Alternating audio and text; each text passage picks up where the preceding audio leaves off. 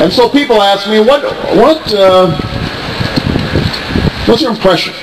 What have you learned about America during this past 19 months? And I say, well, first of all, America's big. Just traveling around Ohio, you realize how big this country is. And then when you go to all 48 states in the continental United States, and you go to Hawaii, I have to say, Alaska is the one state I haven't visited, which, now that I think about it, I'm going to have to get up there.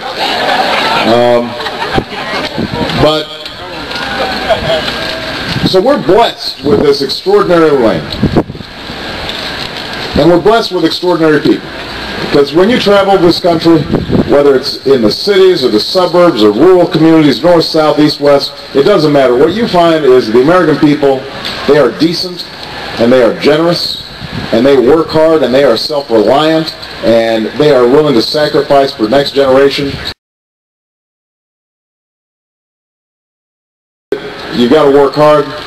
The belief in family, the belief in community, the belief in this country and its promise.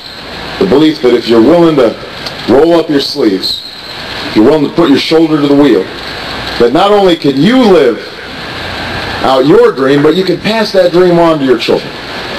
That they can go as far as their drive and their imagination will take them. We're going to change our healthcare system so that every single American has basic care. If you've already got health care, we're going to work with your employers to lower your premiums. If you don't have health care, we're going to make sure that you've got the same kind of health care that Joe Biden and I get as members of Congress. You pay our salaries.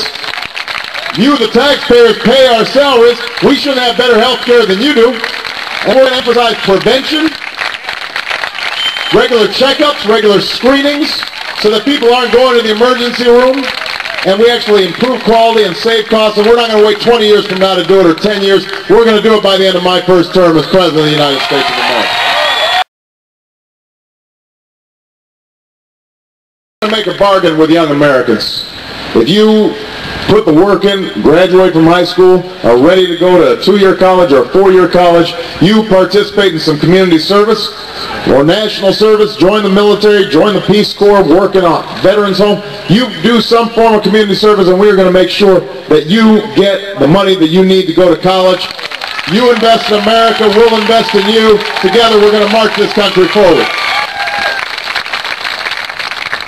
So we just kept on building each and every day, but nothing made me feel better than knowing that the remainder of this journey I'm going to be accompanied by a man who everyone acknowledges has extraordinary foreign policy credentials. Everybody acknowledges that has done outstanding work on the Judiciary Committee, passing the Violence Against Women's Act, passing the crime bill in 1994. Everybody knows his policy chops. But what makes me really feel good is the fact that here's a guy who never forgot where he came from, who takes the train back every day to see his family. Somebody who in his heart knows that he's here only because somebody gave him a chance, and who wants to give that same chance to every American. I'm proud to have somebody who I believe is going to be one of the greatest vice presidents in the history of the United States, Joe Biden, on my side.